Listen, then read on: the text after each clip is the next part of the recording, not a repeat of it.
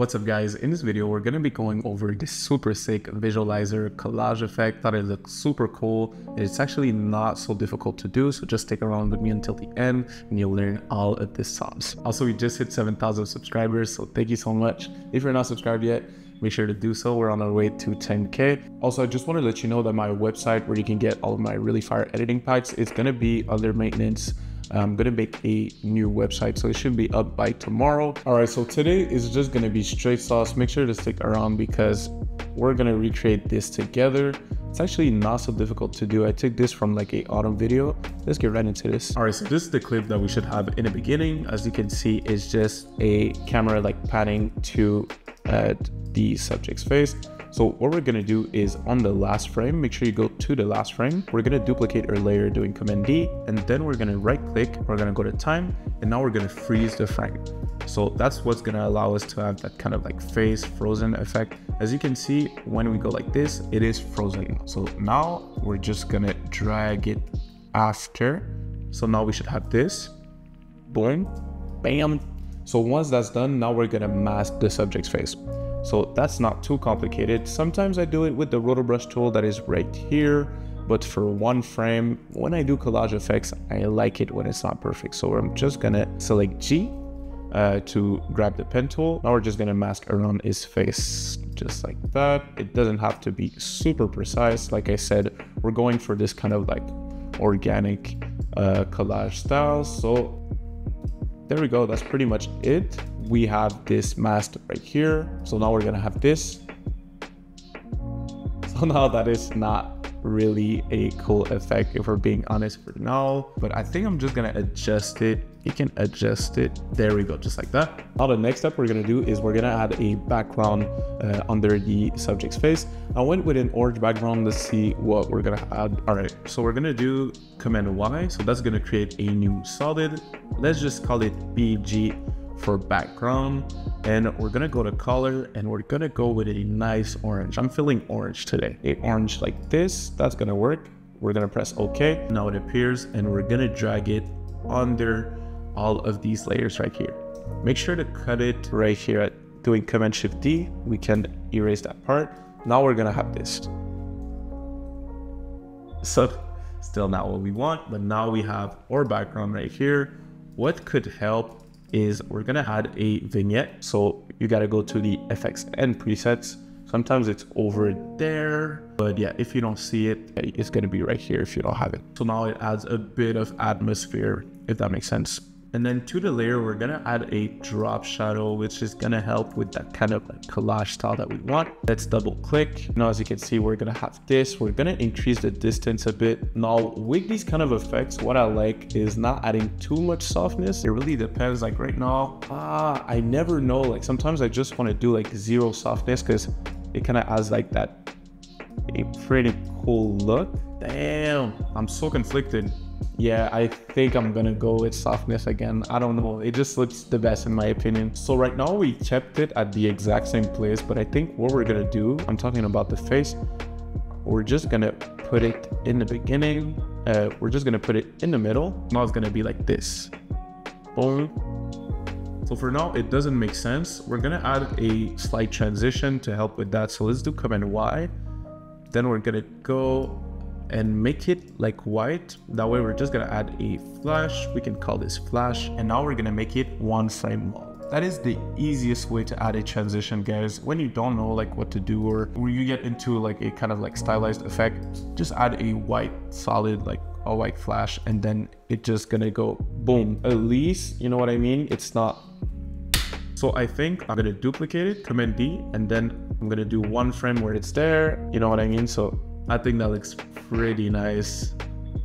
All right, we're cooking up right now, guys. This is looking pretty cool, and I'm really excited because we didn't animate anything yet. So now we're gonna add some stuff to it. We're gonna start animating it. Let's go. Yo, I'm so happy to be recording tutorials again. I don't know, it feels like, because right now I'm working on some really fire packs for you guys.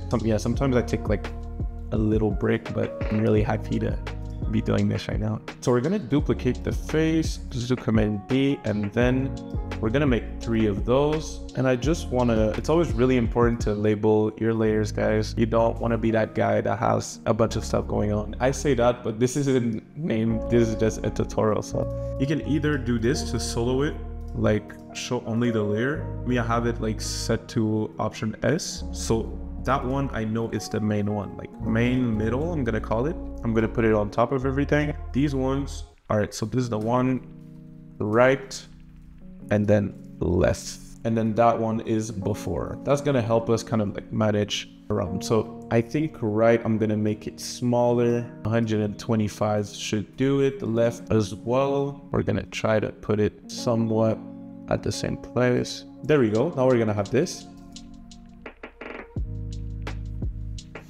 So now this is set, but still not animated. So now we're gonna animate the heads. So I'm just gonna change the anchor point for the main middle one. Let's put it right there in the middle. We're gonna animate the rotation axis. So you see the rotation right here. We're gonna create an expression. Now don't be scared, it's not so bad, it's okay. We're gonna do Alt click, and then we're gonna type posterize time 8. So that means that whatever is animated is only gonna move 8 frames per second in that style that we're trying to do. That's very important. Then we're gonna do semicolon. We're gonna press on enter, and then we're gonna type wiggle. We're gonna make it wiggle. Let's do 24 frames, because anyways, it's gonna be like limited by 8 frames per second, so who cares? And then we're gonna do 5. Yeah, 5, that should work. What does that look like? So as you can see, you kind of get that. Okay, so that wasn't too traumatizing, right? I feel like this one could be like more, and then the ones under it could be like less shaky. So I'm just gonna paste those to the right, but now this one says like 15. We're gonna make it like 8. Oh shoot, yeah, 8. And we're gonna copy this one, and then with Command C, R to go to rotation. Alt click once again, Command V, bam. So now it's super nice. It's even better than the previous I did last time. Yeah, I think it looks super cool. So this is what we have so far. I decided that we're gonna do this effect right here, like a stroke and then a drop shadow. How I did that is, let me just do Command C for now. We're just gonna get rid of the drop shadows on all of those. And instead, we're gonna add a stroke first in the layer style. So let's do stroke, and then let's go in the stroke properties, and then we're gonna make the color white. Then let's increase the size to 12. That looks pretty cool. And then we're gonna add a drop shadow as well. Do layer styles, drop shadow, bam. You go in the properties, you increase the distance, and then everyone's happy.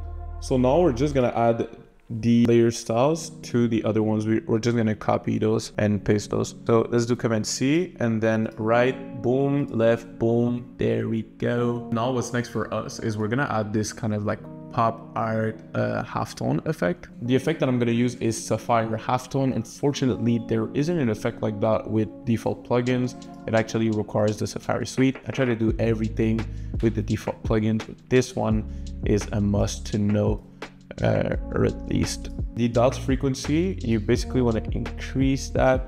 Like, look at this, come on, bro. Like, that looks insane. That looks so clean. You can either put it to white or black. In that case, I feel like the dots, it's better with that. So we're gonna paste it onto the other ones as well. Now we're gonna have this. Yeah, that looks clean. That looks really cool. Now I would say what's really missing is some kind of like texture. Let's say like that halftone texture. We want to add a bit of like paper, mixed media texture to it, and we're going to animate it as well. I'm going to show you how to do that from scratch as well. Sauce season, let's get it. So I went and I got a texture from Texture Labs. It's a website where you get a bunch of texture. I love that website. It is so useful. So I'm just gonna put it under right here. So as you can see, we have this, but now it isn't animated. So what we're gonna do to do that, we're gonna go into position. So press P, then we're gonna do Alt click, Now it's kind of like the same principle we did, right? What we're gonna do is just we have an extra step basically. So, oh, I hate that we can like barely see what's going on, sorry. Oh my God. Now we see a bit more. So we're gonna do alt click, and then we're gonna do posterize time 8, just like we did last time, semicolon, enter, wiggle 24. But now instead of doing something like 8, you really want it to seem like the paper is like shaking and it's like a mixed media effect. So you really gotta make it move a lot. So we're gonna do 3000. With that said, now it is normal if it does that. It's not, this is not what we want. That is because like we don't have enough pixels, like it's not big enough. With that said, we can go to effects and presets and apply the effect CC Reptile. Yeah, so you basically, it's super useful when it comes to like just expanding the borders. Every time I try to like animate those kind of like mixed media effects, this is a must, CC Reptile. You basically want to expand those to 6000. Then we can do repeat, maybe blend the borders a bit. Just gonna cut this off. But now you're gonna have this. Look at this. Damn. That looks super cool, right? But it's like so gray. So we don't want it to be gray though. That's exactly why we're gonna change the blending mode right here. So now it's at normal. We can play with those. I don't remember what I did. I think I did soft light. Ooh, that is so fire. So now as you can see, we get an actual like really cool effect. Now, one last step, we're gonna add a text, a super nice text, and then it's gonna slide down. It's gonna look super nice. I'm showing you how to do that from scratch as well. We're gonna create that text. We're gonna do brand new text layer, doing Command T. We're gonna type autumn, that's the artist name. In that case, maybe I could do like collage. And then once again, the Reptile effect is gonna come clutch. Make sure the tiling is at repeat. However, we only want it to be up and down. We don't want those right here. So expand right and left. We're gonna make it 0. We're gonna go into position, and then at the end we're just gonna drag this down a little. I'm not gonna keep it above everything. I'm gonna drag it down, maybe something like this. So now it's gonna be like this. However, I want it to move like 8 frames per second. So I added posterize time, and I'm gonna make the frame rate 8. So now let's look at our final result.